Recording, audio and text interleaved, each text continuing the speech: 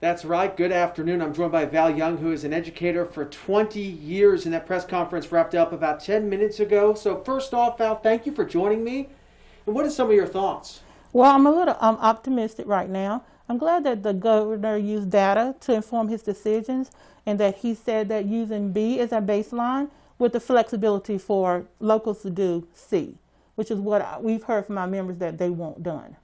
And what have you heard from teachers and educators throughout the county over the last several weeks? Right, so we've polled our members to see how they felt about it, and 79% of our members that we polled thought that C was the best way to move back into the best way to start school, and that B, we need a gradual kind of entry back into school. We had about 15% there. So we only had 5% of people saying they wanted to go back to A, and I'm really happy that people said C, because we have a lot of high-risk students and staff members, and a lot of our frontline people, our ESP, our bus drivers, our cafeteria, they're there on the front lines of everything that we do in school. They kind of do the heavy lifting for us.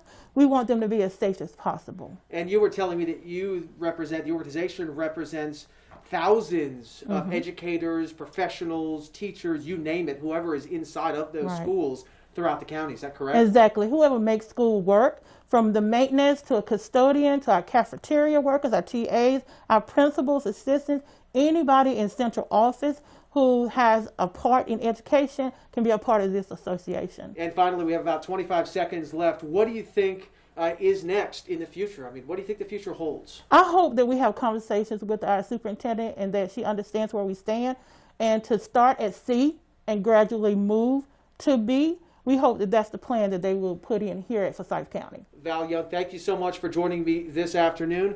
Back to you.